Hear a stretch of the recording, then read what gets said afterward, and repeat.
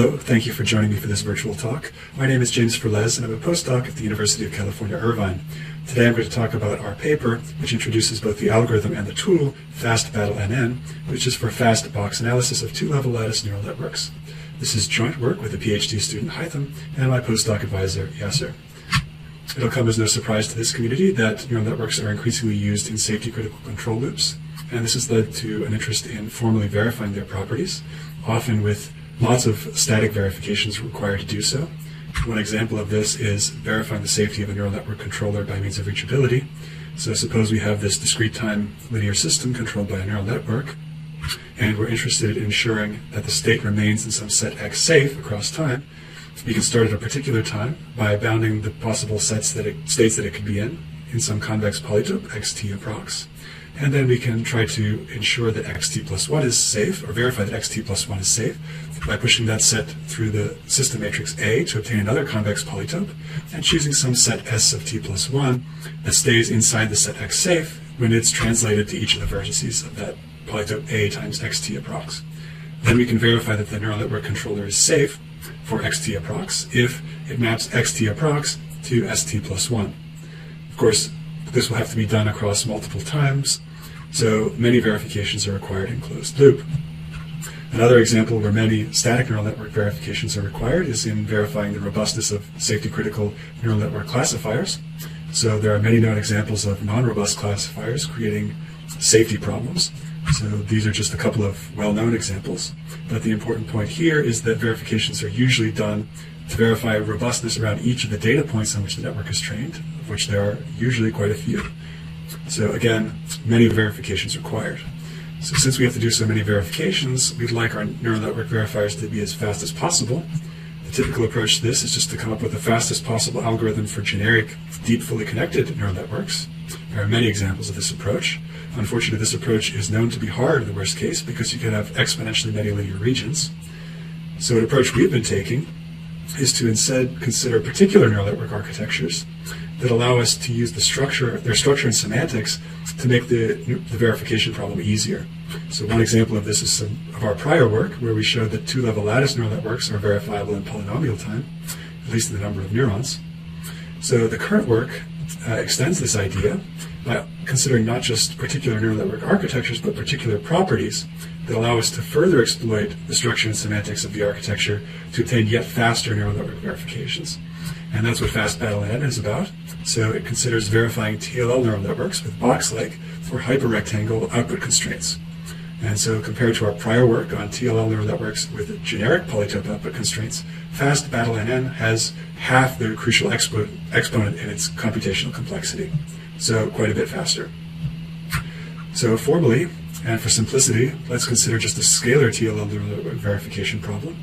So a scalar TLL neural network from Rn to R, and we have some convex polytope constraint on its input, that's px, specified by n sub x half spaces, and some convex polytope in its output, py, which because it's just R, the real line, is the closed interval ab.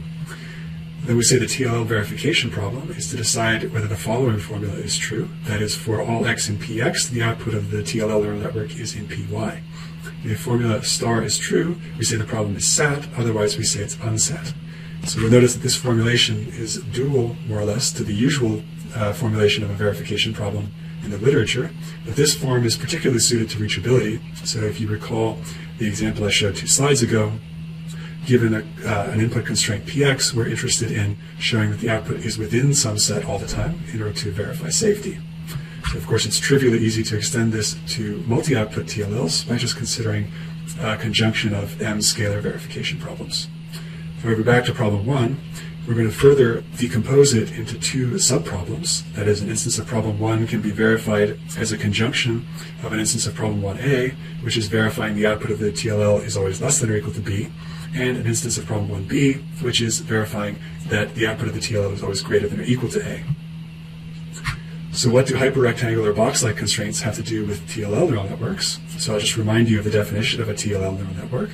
So a TLL neural network is composed of capital N local linear functions and capital M selector sets, each of which selects some subset of the local linear functions. And so then we have one min operation per selector set, which takes the minimum of the output of the local linear functions selected by that selector set, and then all of these min functions are fed through a common max function, which computes the final output of the TLL. So what does this have to do with box-like output constraints? So the local linear functions appear directly in the output of the TLL. Furthermore, in a TLL, these local linear functions are compared by their outputs using max or min lattice operations, and those are max and min operations over real numbers. So this is particularly convenient because in a box-like output constraint, we're interested in these functions being, the output of the TLL being greater than or less than some constant. So the idea is that these max and min functions sort of help us identify whether the overall network has a violation. And so just as a matter of notation, each of these min operations we're going to call a min term. So what approach do we take to problem 1a? Well, we can easily reformulate problem 1a in terms of looking for violations. So in particular, problem 1a is sat if there exists no violation, that is, there exists no x in px, such that the output of the neural network exceeds b. So just recall again the definition of a TLL neural network, and we're going to have a specific notation here for the min terms. So each min term is specified by a selector set Sj. Its corresponding min term, or the output of it, will be this omega j of x.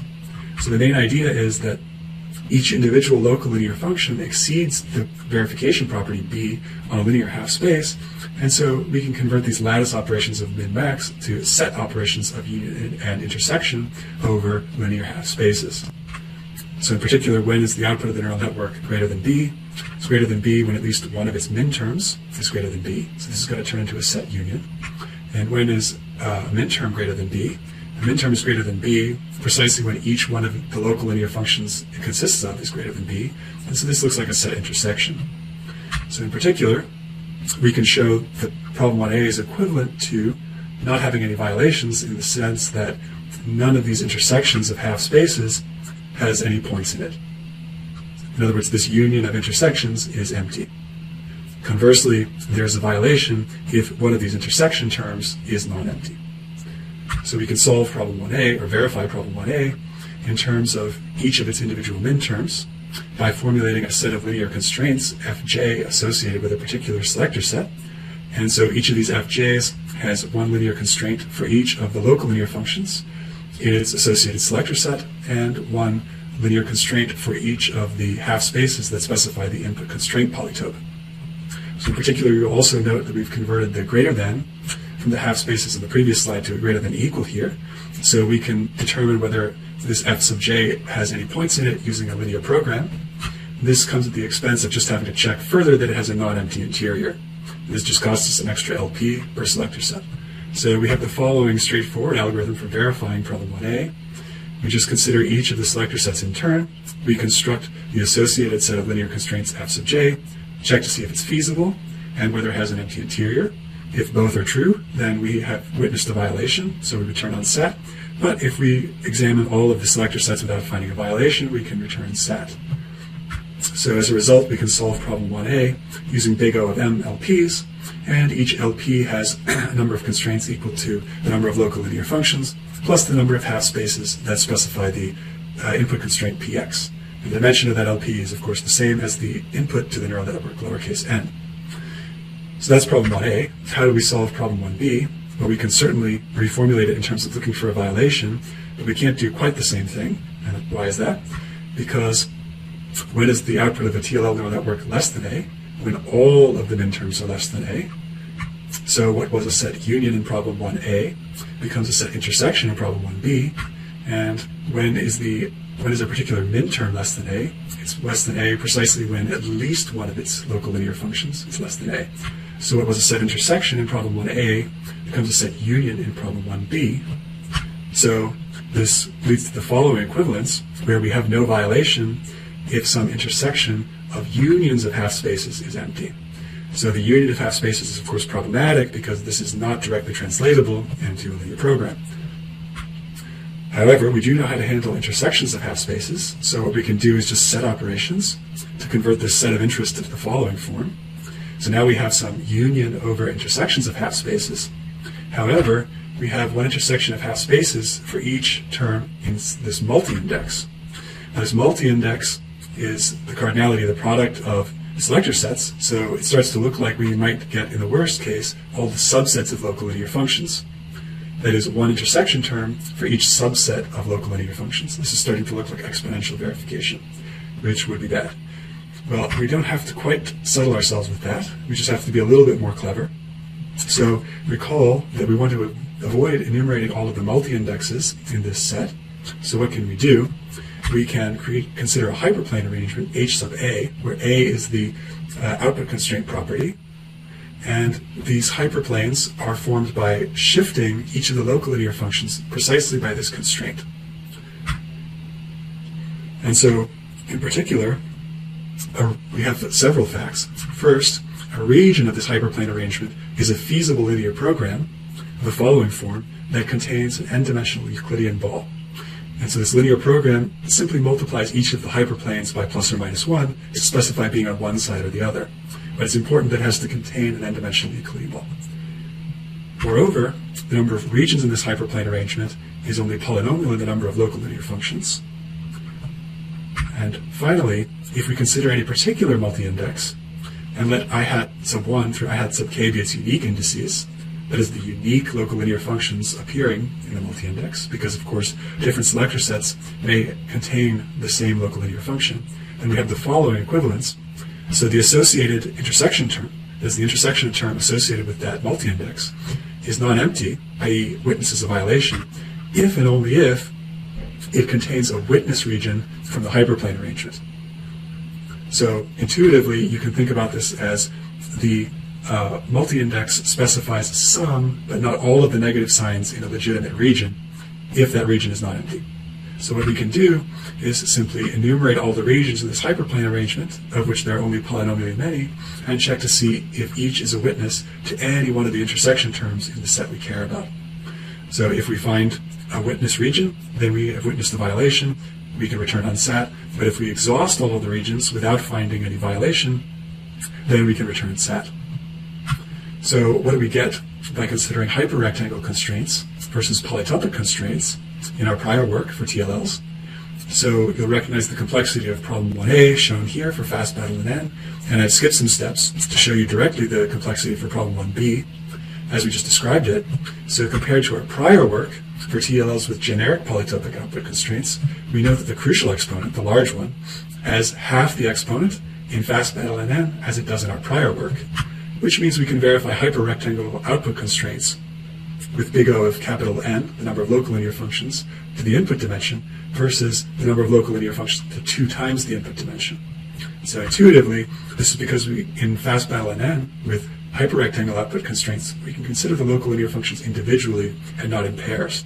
We should also note that FastBATLLNN uses smaller LPs, which is a further computational savings. So how does FastBATLLNN compare to generic neural network verifiers, that is, verifiers which can verify an arbitrary generic deep neural network? We did some numerical experiments to test this. So we randomly generated some scalar TLL neural networks with input dimension 2 and various numbers of local linear functions. And we generated these on purpose to be as non-degenerate as possible on the input polytope constraint px, which is the rectangle minus 2, 2 in both dimensions. So just to be explicit, we generated one property then for each of these networks in a random way. So we took some random samples from this input polytope.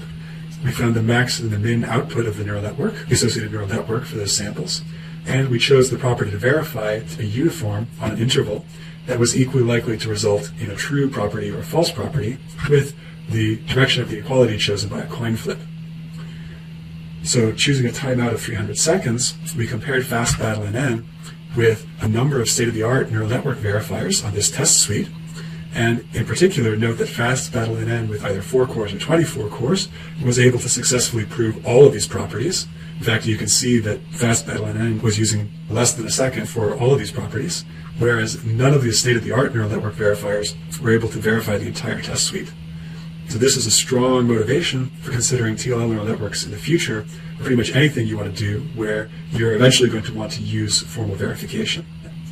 With that, I'd like to conclude. Of course, FastBATLLNN is available at the URL shown on the screen, and I'd be happy to take any questions. Thank you for your attention.